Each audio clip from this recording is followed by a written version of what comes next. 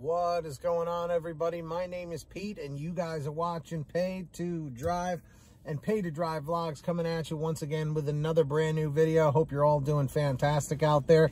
Ladies and gentlemen, if you drive for apps like GrubHub, DoorDash, Uber Eats, or any of the others, you, my friends, are in the right place to stay up to date with what's going on in the gig economy. So get started right now for free.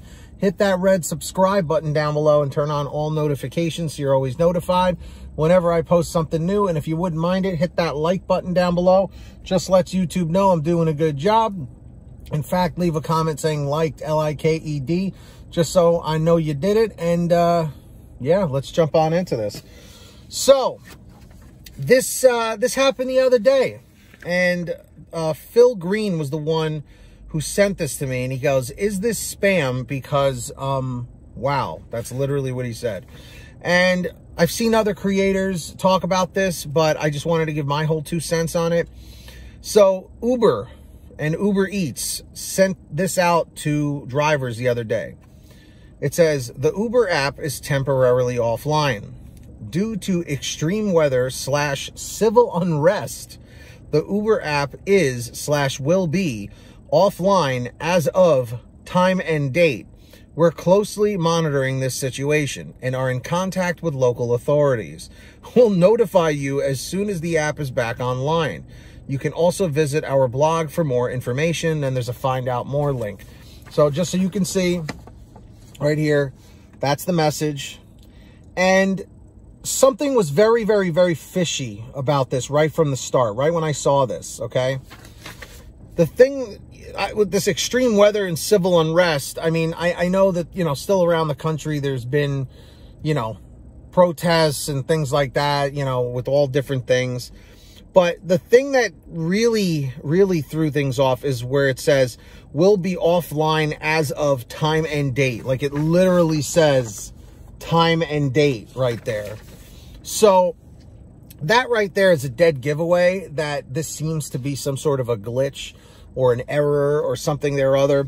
And it turned out to be that it was a glitch, okay? Because then there was a follow-up email explaining that it was an error and this and that. However, I do find it really, really interesting that this was sent out to like thousands, if not millions of drivers. And the question is why? Sure, a glitch in the system, an error in the system, whatever you want to call it, it can happen. But the way it did specifically about bad weather or civil unrest, like those are like very oddly specific things. You know what I mean? My question is, were they testing something? Were they testing their messaging system or like their email blast system, you know, in case they have to get an important message out to drivers? And why these particular topics about extreme weather and civil unrest? Again, I'm not trying to over dramatize this thing, but it really does get you wondering, was this just a complete glitch? Was it just a complete error? Or does this have some underlying meaning that they didn't mean for drivers to see this? You know what I mean? Or were they preparing for something, you know? I don't know. It kind of freaked me out a little bit, and I'm probably just making a, you know, bigger thing than what it is. But I did feel like it was something that I wanted to address and talk to you guys about, because the fact is, you know, things like that can happen. They have happened in the past. I mean, in the past couple of years, we've seen a lot of crazy things in this country that we haven't seen before. So with that being said, drivers, let me know down below in the chat or the comments what you think this is all about here. Okay. And then this was like the page that came with it after that, you know. And I also looked this part up where it says lorem ipsum dolor sit amet, this thing here.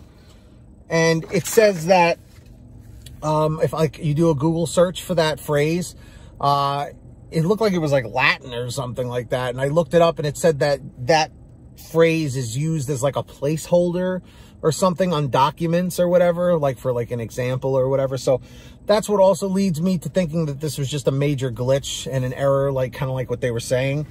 But I don't know. Sometimes I tend to think a little bit too much into things, you know. But that's just me. I have anxiety. A lot of people do. It is what it is. But let me know your thoughts down below about that, everybody. And of course, if you ever have anything you want to send to me, anything you want to share, a question, a topic, a story, an article, whatever you got, send me an email. paidtodrivestories@gmail.com is the best way to reach me, or for a quicker response, you guys can message me through Patreon at patreon.com/paid2drive. That link is in the description or the pinned top comment down below if you guys want to check that out. And yeah, anyone who signs up as a patron, as my way of saying thank you, is I will give you guys shout outs in all my new videos. So I'm going to do that right now. When you hear your name called, say, "Hey Pete, I heard my name." We've got the very generous Samantha Michaels, John Birchfield, Brian Pomeroy, Brian Medina, Heidi Barnes, Ivan Jerome Gilroy, Joe Valerio, Angela Counts McCarty, Kurt Paul, Lee Peacock, Tulsa Todd, William Boudreau, Laura Love, Agus, Tom Perry, Alan G. Van Horn, Lawrence Brown, Drew Hanor, Fernando Carranza, Frank Haviland, Fresh One, Jason Casta, Justin Case, Lulu Laura, Natalie Mosley, Sarah Keston, Scott Freisner, Sherry Cassidy, Stephen Neely, Joyce Hine, Brian Richardson, Kenny Best, Ginny Thomas, Candace Mitchell, John Bonacci, Matt Epperson, Nick G, Stacy Miller, Terrence Pacheco, and of course Valerie Brown. So huge shout outs to every single one of you guys. Really appreciate it. And with that being said, my friends, yeah, if you guys want to sign up, links are down below. Who's going to be the next patron? Maybe it'll be you. Let's find out. And of course, I hope every single one of you guys out there are saving lots of money on your gas with the free gas app called Get Upside.